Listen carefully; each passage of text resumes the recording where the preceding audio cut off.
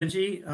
As Benji said, my name is Dave Wolfeld. I'm the director of the Division of Fish and Wildlife for Minnesota DNR, and I wanted to take a moment to mark this 100th episode of the Minnesota Outdoor Skills and Stewardship Series. These webinars grew out of the desire that DNR staff had to continue to provide outdoor learning opportunities during the pandemic. So out of necessity, this arose, and the first episode aired on March 31st, 2021, and was about turkey hunting. And since then, there have been a whole array of topics from kayak fishing to getting a hunting dog to foraging for morels to today's topic, which is foundational fire starting. So I want to take another minute to thank the DNR staff who have planned and organized these webinars. It's not a trivial thing at all to line people up and to organize these and to put these on every week. So I want to extend my thanks and appreciation to those folks in DNR. I want to thank the many experts who have shared their passions and knowledge with folks like you. And then to those of you who are attending today and others, I've been told that there are 500 people on today viewing, and that we've had over 10,000 views of the webinars that are stored on our webpage. So has met a need. It's not like being out there doing it in person, but this is a way for folks to learn about something new and explore a new idea from the warmth and comfort of your home office or wherever you are today. So with that, again, thanks. And Benji, I'll hand it over to you. Thanks, Dave. Thanks for joining us. Thanks for the kind words. It really has been kind of a labor of love, and it's been a great thing. So thank you to all the people that keep joining us week after week. The DNR as a whole has a lot of really cool stuff. We do a lot of really cool work and important work, and we enjoy sharing that with you. So I think with that, we will go over to Pam. Pam's joining us from her kitchen today. As everybody probably knows, it's a busy day across Minnesota with this expected snowstorm. So we are joining, instead of live from Dodge Nature Center, we are joining live Pam from her house, and she's going to talk about foundational fire building today. So something that hopefully if you're a youngster at home, you wait until your parents come home and participate in this, but it's a fun thing to get out and start some fires. So with that, Pam, we'll turn it over to you. All right. Thanks, Benji. Welcome, everybody. Glad to have you joining us on this snowy, cloudy day. I know that this snow has probably disrupted a few people's plans, if you're anything like the rest of us. I'm joined today by a couple of my coworkers. So I have Signe on the camera, and I have Don, who's actually at this moment, hopefully making a larger fire outside. That will demonstrate about the size that would be useful for you if you were to put a fire in your backyard. I think we'll start with just a few fun facts about fire that I think a lot of people might not realize. Earth is actually the only planet that we know of where fires can happen. The reason for that is because we're the only known planet, at least in our solar system, that has oxygen.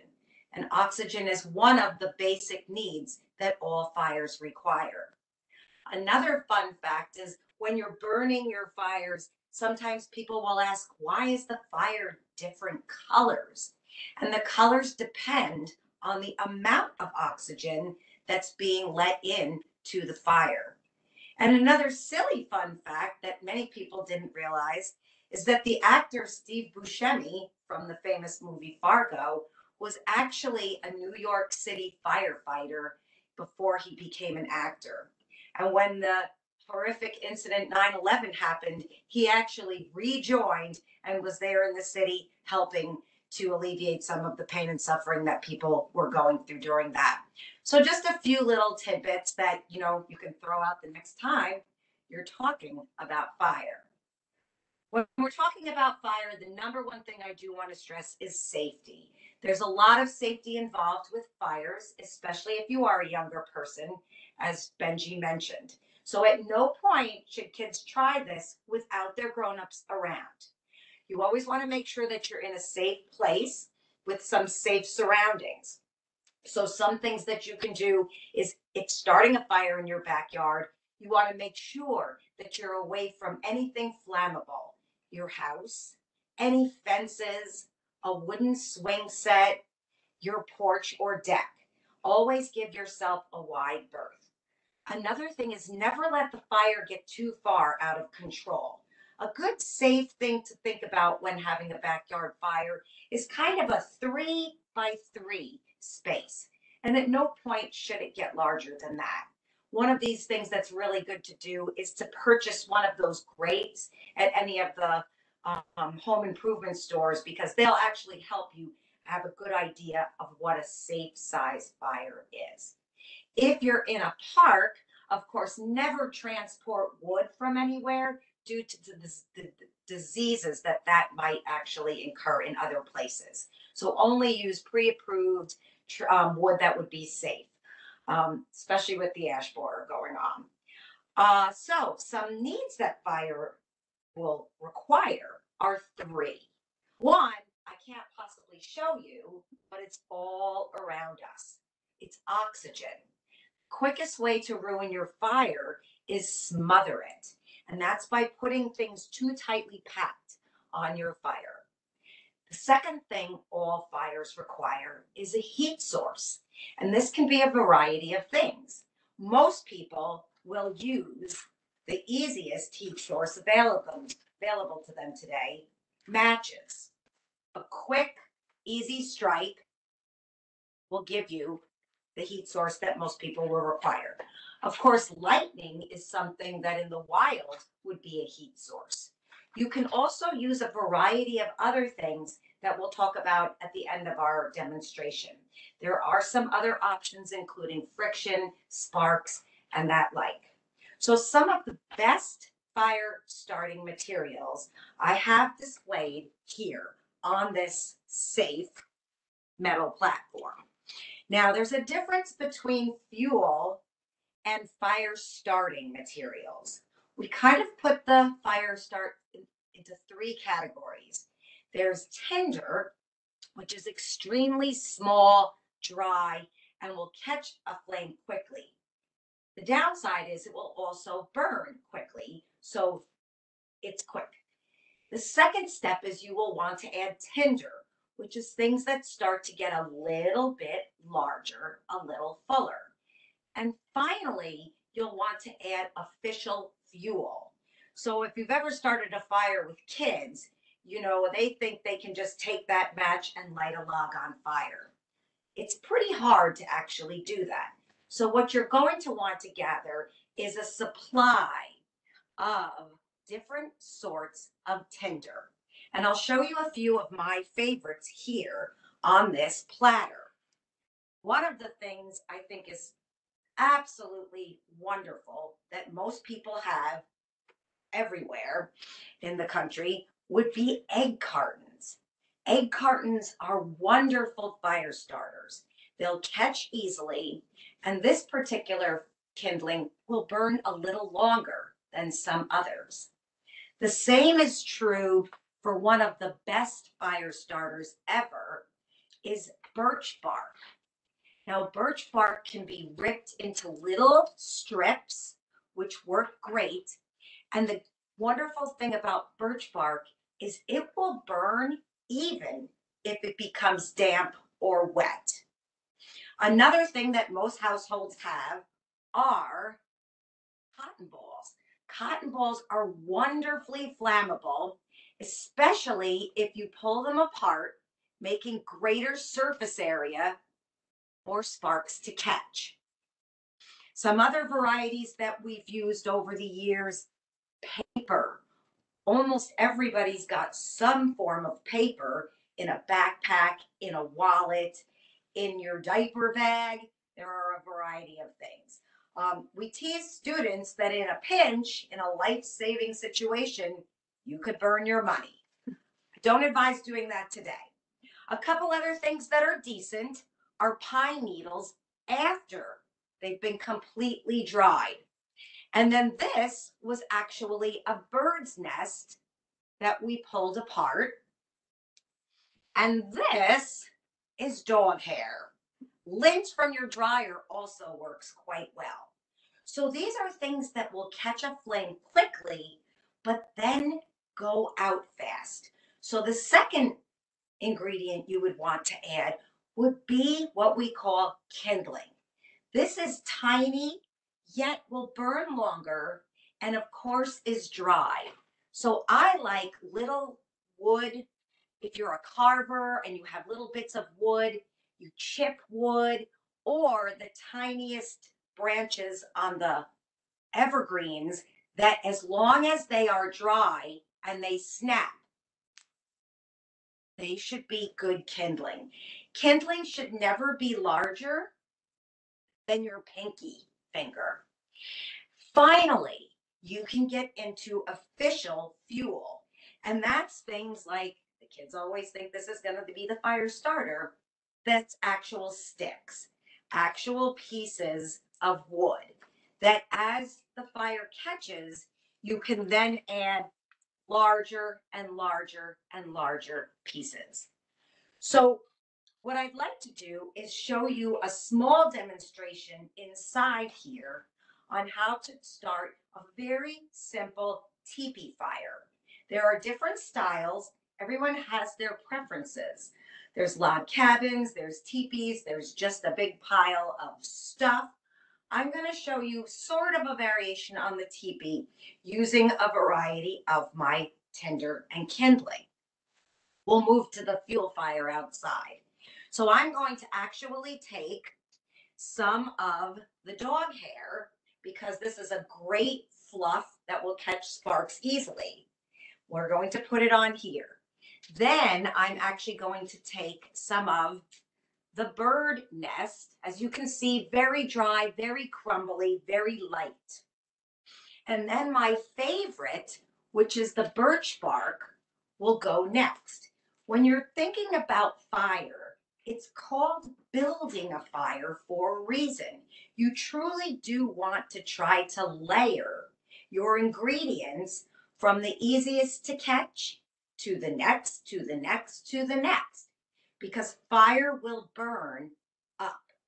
So we're going to actually just tear a few pieces of this wonderful birch bark to then lay on top of the fluff that should catch very quickly. And then we can start to add things like the kindling. So then we would take our small slivered pieces of wood and start to build what's known as a teepee. Little by little, you can start to add more and more fuel. When we work with students, they just want to throw everything on. And I jokingly tell people the quickest way to put out a fire is let a bunch of fifth graders tend to it. Now, I'm going to light the match, and matches are small because they light quickly. The safest way to light a match is to hold it at the midpoint, not too close to where the flame will erupt, and not too far out so that you're able to get some pressure. For younger people, we tell them to strike away from your body just as a safety organism. So here we go. Perfect. Now, a lot of people want to light the fire here, but what you always want to remember is fire burns up. So you want to start your fire touching the match to the underside, the lowest point on your teepee. So we're going to see, oh, and dog hair really smells when it starts to burn. But it is a good fire starter. So we're going to see what happens. And as our fire becomes larger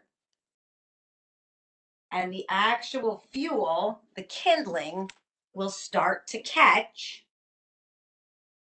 we would be able to continue to add larger and larger pieces of fuel.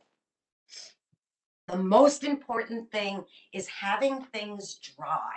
So many people like to use grass and leaves, and a lot of times there's still a lot of moisture left in them. So I personally am not a fan of grass and leaves. Leaves will also create a lot of smoke. So will pine cones. And so if you are in a survival situation where you were trying to signal a plane, then you might want to have a lot of smoke. But if you're the average family sitting around a campfire, most people don't want a lot of smoke coming into their faces. So I avoid anything that could possibly create a lot of smoke. And as you can see, I've got a nice, small, contained teepee right here in my kitchen on a metal plate. And as you notice, I'm slowly adding, I'm feeding the fire. That's what you'll need to do. Always remembering to keep some pockets open for the other ingredient required, the air, the oxygen actually. So I'm just going to do a couple more here so you can see how long this little tiny fire could continue to burn in my kitchen. Sometimes if you notice that your fire is going out, you can add a little oxygen.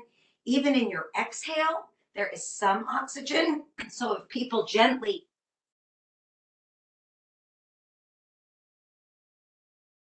blow on the fire, you will be adding some oxygen to it.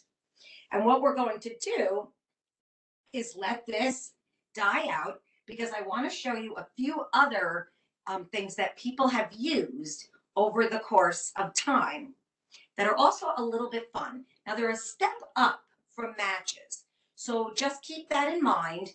Fire building is a skill. And like any skill that people start, a lot of folks are not wonderful right out of the get-go. So be patient if you're trying it and hang in there because with a little practice, you can be pretty good.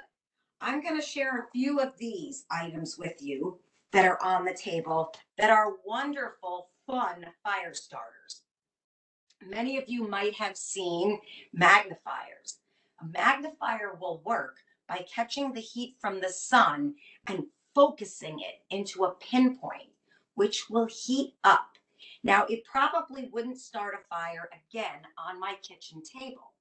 But if you have something small and nicely flammable, you can get a good fire started. One secret ingredient is something called char cloth.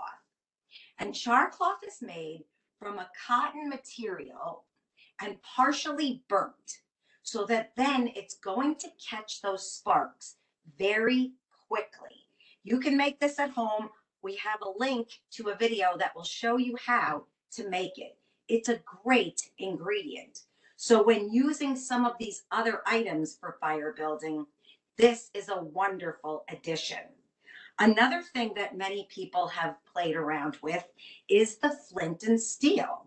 This is just a simple piece of steel metal shaped into a knuckle buster. And when doing this, it's not called knuckle buster for nothing. You do want to be careful that you don't smash your knuckles into the flint because this will be sharp.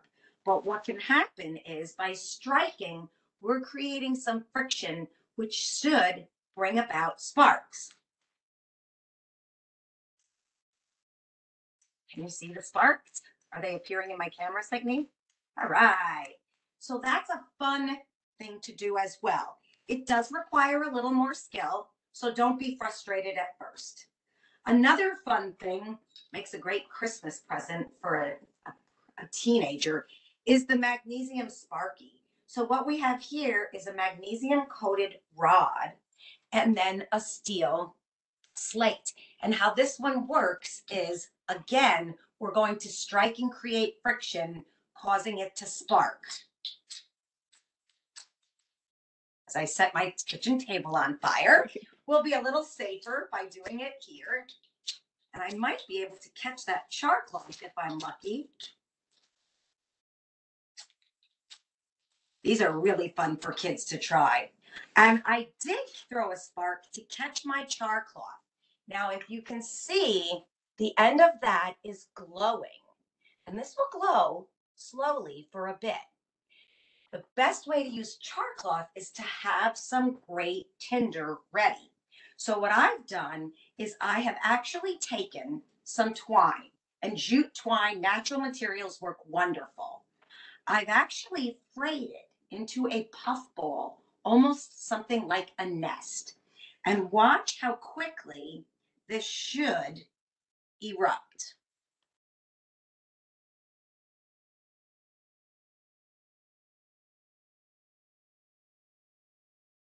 If I don't set my eyebrows on fire. I'll try it again. You want to get it in that nest. And then I'm going to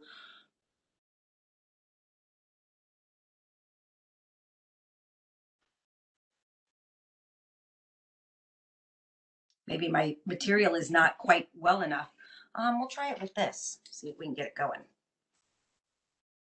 But char cloth does work wonders. Also trying to avoid burning my hand.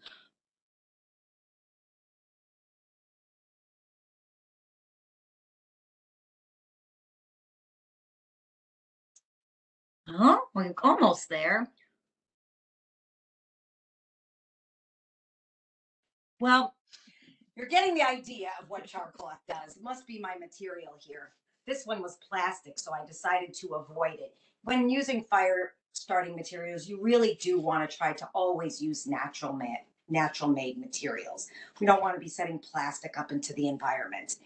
This is another activity that's was a traditional method of making fire. This is the good old fashioned bow drill, which uses friction as well.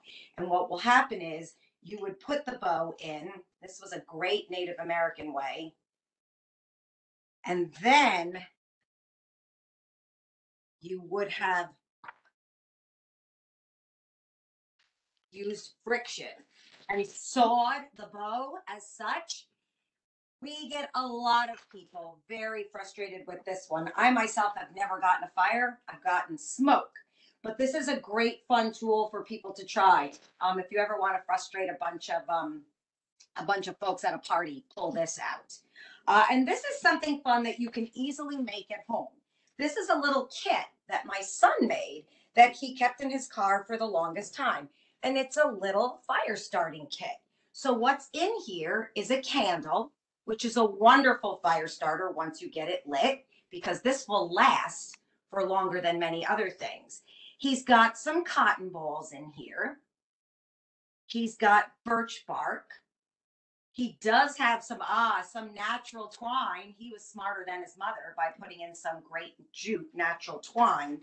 And then he also has a Sparky, a little bit of a different type that you use with his good old fashioned Boy Scout knife to create sparks like we did before. And this one's a little bit old. The problem with magnesium sparks is they will wear out eventually. So you do need to replace them after a while. What we'd like to do is show you how we took all these ingredients and actually created the perfect size fire for a backyard camp out, evening happy hour, marshmallow roast. So we're going to slowly walk you through so you don't get seasick and show you how to I was create. going to say, if you wanted to turn the video off while you go out there, we could just talk while you walk out there, Pam.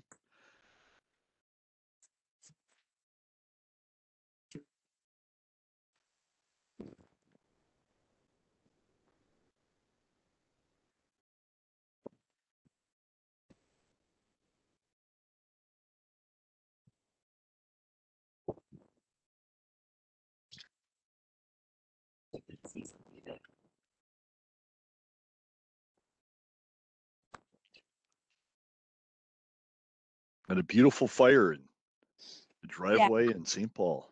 So yeah, this is about the perfect size for a backyard fire. We've got a little bit of a different style here than the teepee. We've done what's called the lean-to. So all the fire building supplies are sort of, you can see how they're set up this way. Just a variation on the theme. Everybody has their favorites. Don said he did this one because of the wind. The wind is actually can be helpful, or a hindrance. It can add oxygen, but it can also smother. So right now, the wind is actually helping us by creating that oxygen flow that's allowing our fire to burn quite nicely right here in our driveway in St. Paul. Who brought the marshmallows? All right, you want to come on back in with me, Steve? Yep. See if anyone has some questions we'd like to answer.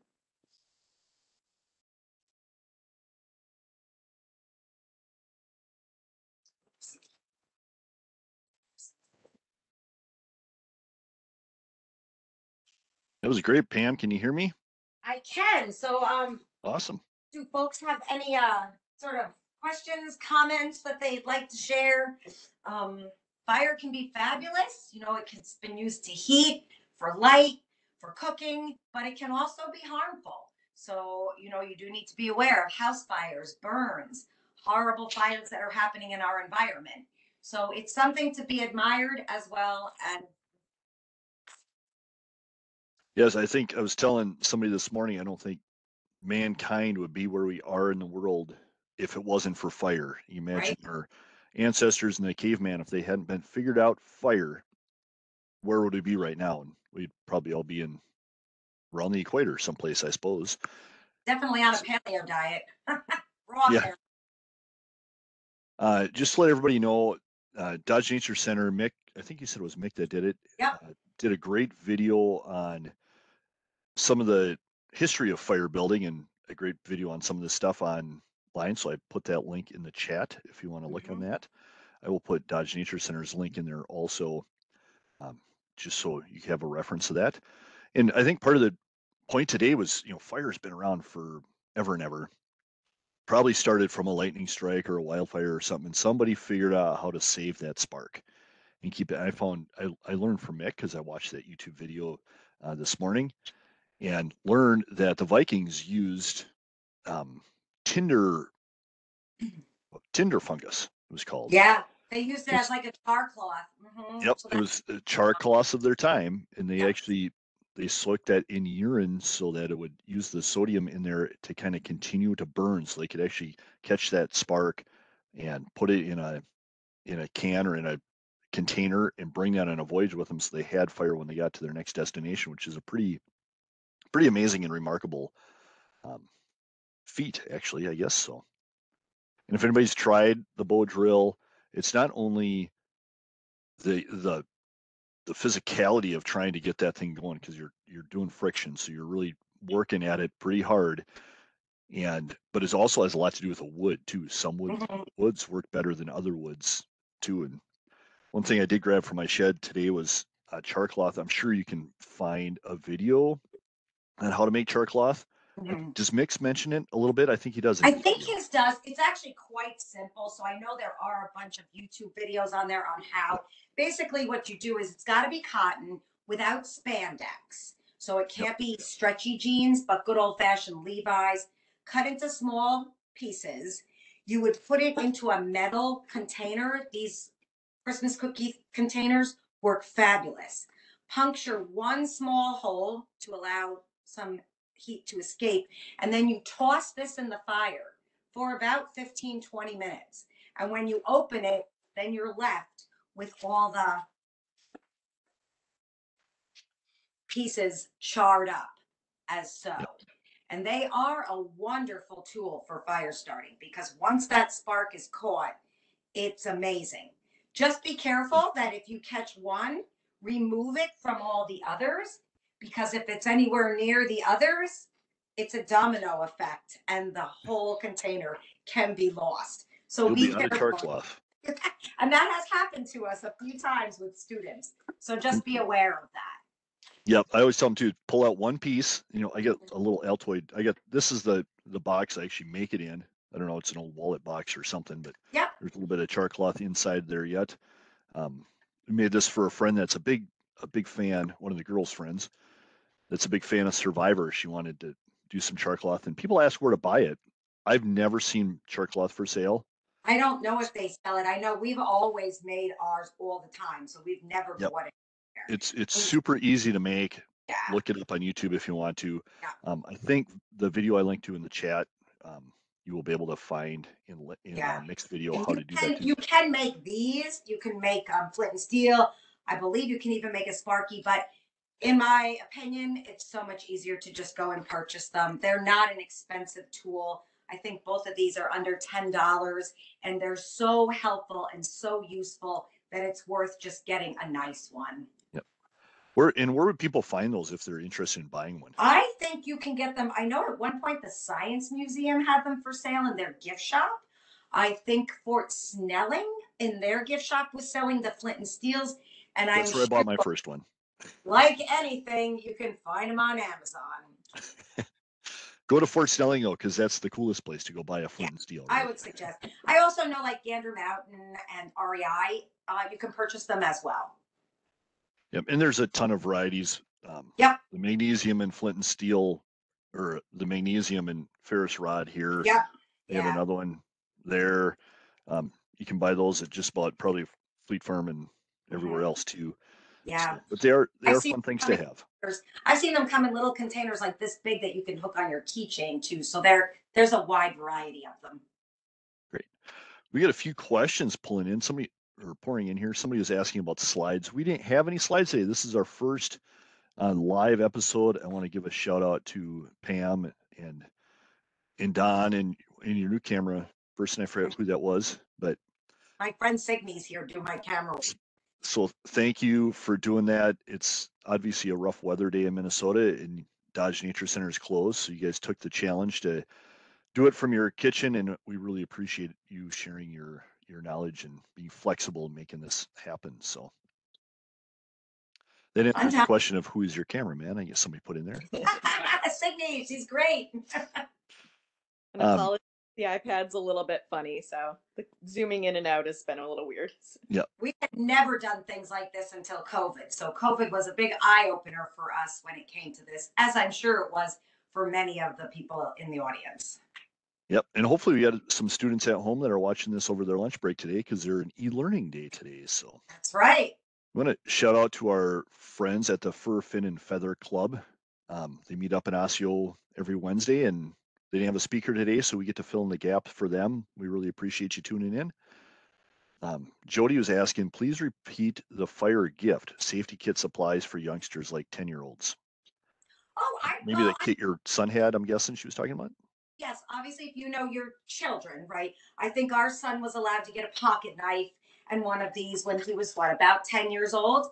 We felt that was an appropriate age for our son. Everybody knows their own kid, but if you're a camping family, sometimes people a little earlier. If not, maybe a little later. But something like this is a great Christmas present, birthday present, as long as, of course, a parent knows about it. So we were, our kid, every time we would go on a camping expedition, our son was in charge of lighting the fire.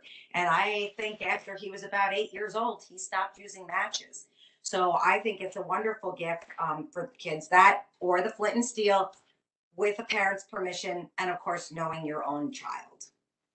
Yeah, exactly. It's always a fun thing. In our backyard during COVID, one of my girls Yep. who are 13 now, they were, I think, 12 or 11 when and they were in 5th grade. We built a campfire pit in our backyard during COVID for one of their math projects. So it's always fun to go out there and get them to try to start a fire and little challenges and stuff.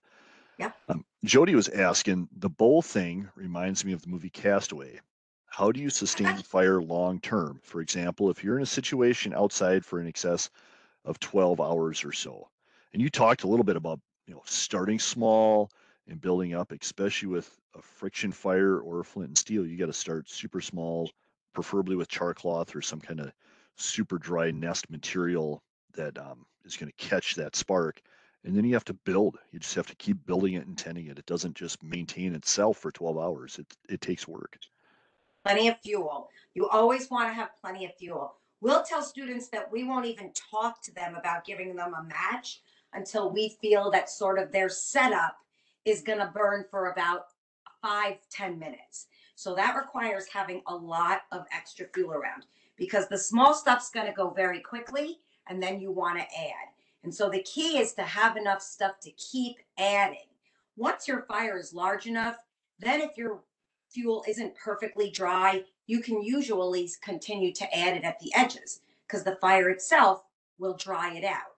But you always want to start small, start dry, and then you can build on that and keep it that way. And never believe a movie when you watch them light a fire. They make it look way too easy, and it's a skill. There's some movie magic in there, I'm pretty sure.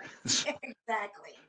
I always tell when I was teaching fire building, one of our favorite things, we had two favorite things for fire building I used to do. One was the first one to be able to boil a cup of water, or Yep. boil a cup of water in a plastic cup or a paper cup, excuse me, boil water in a paper cup. And then the other one would be putting a fishing line like a foot off the ground, and you have to start a fire in the first one to be able to break that line with your fire. And I'd always Exactly. tell That's kids, fire. yep, I'd always tell kids it's 90% preparation and 10% execution. If you Yep. don't have, like you were saying, if you don't have a pile of kindling, a bundle that big around of small kindling, and probably twice that size of bigger stuff, and even more Mhm. stuff outside of that, you're not going to keep your fire going long enough to do some of that stuff. So, You are not. And then, of course, with any fire, when you're finished, you want to make sure that it is securely, safely put out. So never leave a fire untended. Never leave it going after you're ready to leave. Always make sure you put it out to the fullest safely. so you're like a mind reader, Pam. This is amazing. Both Mark and David mentioned in there. She hasn't mentioned much about safety, having water, a blanket, extinguisher, or something to smother your fire. And David put in there, how about putting a fire out? Different methods. Yeah, So we well I have a horror story I can tell later. But on a day like today, if we were doing a fire building with the students out in the woods, we would just use the snow. In the summer when things are a lot drier, we're usually not very far from a water supply, and we'll have buckets of water around just in case. We always do clear an area. A lot of the students want to put all the rocks around and make it perfect, and we really do stress to them that that's not as important as making sure that you've cleared the area around your fire of anything that you don't want burning. So, really, just right on the ground on the dirt is perfectly acceptable as long as you've moved everything that's flammable out of the way. and that's a good reason not to start your fire with like leaves and stuff that's going to Mhm. start on fire and float up and blow someplace else. So um, Exactly. Exactly. They're very using just they're wood. very wispy. You don't want wispy things that are going to take away. And especially consider the weather. If we're under a fire ban, be respectful. Listen, don't light a fire. If it's There's a a reason crazy they have windy those. day, be respectful. Don't light a fire. Use common sense, and most of the time you'll be just fine if you do that. Yeah, and I know in the winter, like I've put a fire out with some snow and stuff, and kind of spread stuff around to make sure everything's cool. In the summer, having water is kind of key to being able to do that. Um, whatever you can use to put your fire out. I Mhm. had one trip, and the multiple times I've been up to the Boundary Waters, I had one trip where we put the fire out at night, and there must have been a hot coal in there, and the wind was picked up overnight, and about 3 in the morning, start smelling smoke, and it's like, what is going Mhm. on? And went out, and the actual one of the coals had kind of flamed up again and had started, and we put a bunch of water on there and kind of spread it out. Obviously not enough, but Mhm. it definitely was a cautionary tale, I guess, as I Yeah, tell this Signy and I story. are both nodding our heads because we've been to the Boundary Waters. You do want to remember that bed of coals can go deep and can be very Mhm. hot. So you want to remember that it's got to be completely out. A lot of people will think, oh, it's good, and wander away. And you really need to be careful. Yep. I see our next question on there is, we didn't cover a whole lot about matches, but these are my favorite kind of matches. There's strike anywhere matches. There's strike on box matches, and then there's strike anywhere matches. And the one match club, Maverick was asking about the one match club, is to see if you can start a fire with just one match, which is hard to do. I've always used the strike anywhere matches because I like to put the two tips together. It's probably hard to Oh, see fancy. and spark them that way. A lot of times you get both of them that'll start instead of just one. But yeah, trying to get a fire, being prepared enough, I guess, with your supplies and confident enough in your skills that you can do that, but just try to get a fire going for your dinner or your marshmallows or whatever you're setting that fire for with one match. So that's the one match club. Well, and you mentioned the key word. If you're prepared, if you've got it set up right, you should be able to get it started with one match. Yep. It only requires more than one match if you haven't set it up correctly, or in the case of a windstorm. Yeah, every once in a while you get something that's goofy, a match blows out right away or something. But one thing you did mention a little bit, a candle, and one of the things I do a little bit of woodworking on the side. So I save my sawdust. I don't have much use for it other than making these, but I melt some old candles down in an old crock pot, and then I mix sawdust in them, and then I cut them into these little bricks, and I can shave these. These are actually I can throw them in the water because they're wax coated, but if I shave them off, it's really a nice way to help get a fire going too, and especially if you had some kind of damp stuff once in a while. Mm-hmm. Yeah, I've had people that have done that where they'll take the egg carton and they'll put the shavings in here and then soak this whole thing in wax. Yep. And so that's a nice little fire starter. I mean, there's all kinds of crazy things you can use as fire starters. I just threw a few of my favorites out here. I said dryer lint is another big one that a lot of people do.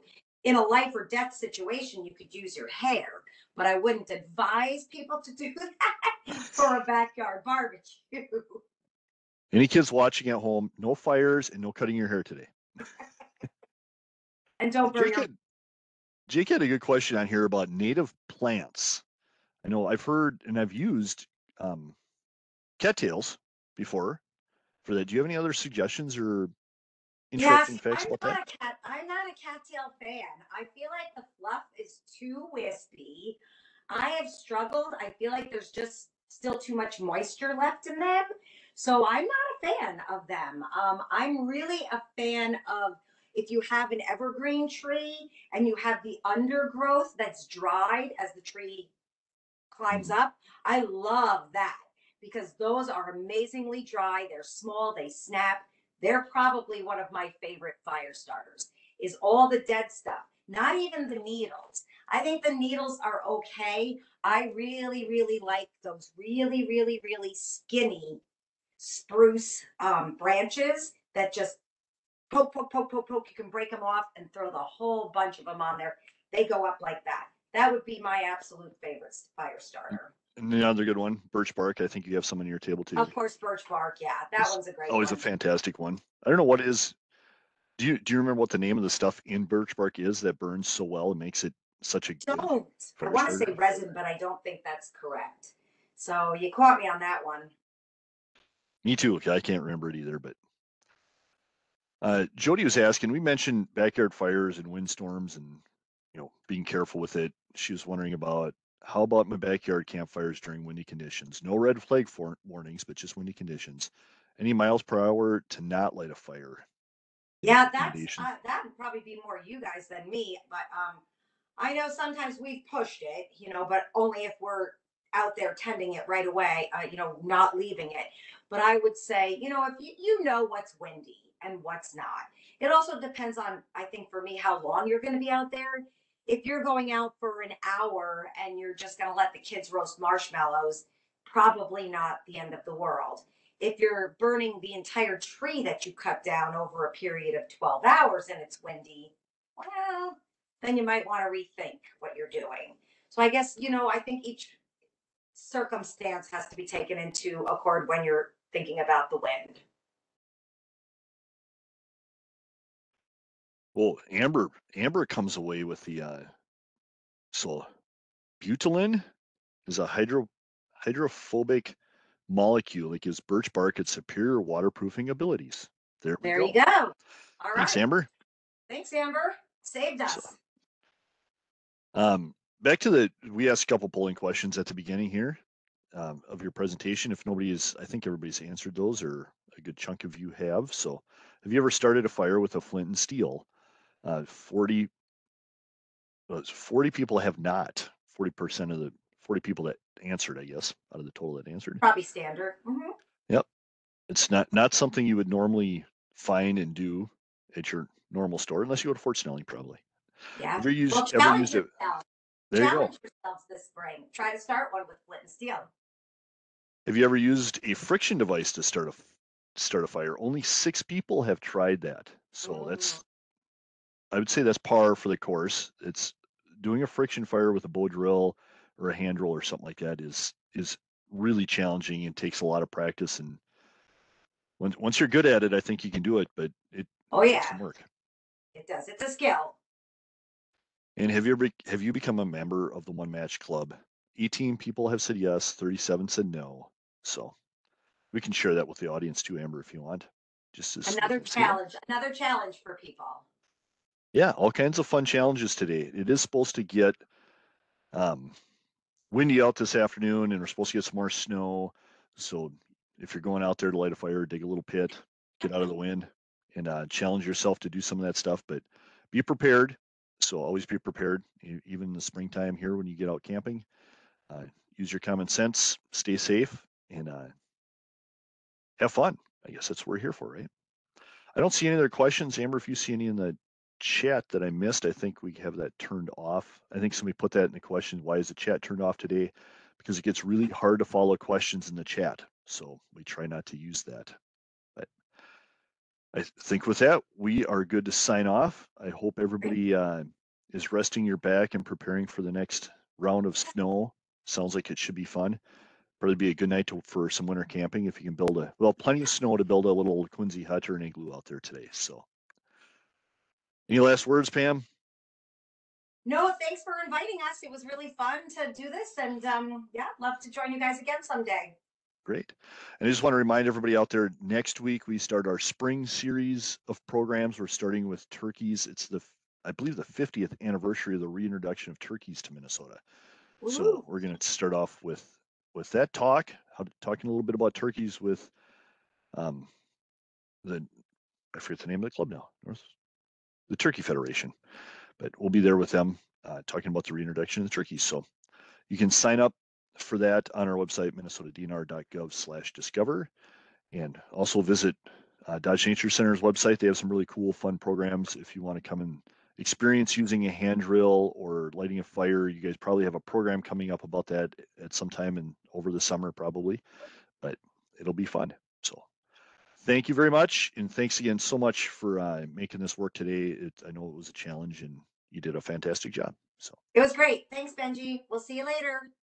Bye, thanks, everybody. everyone.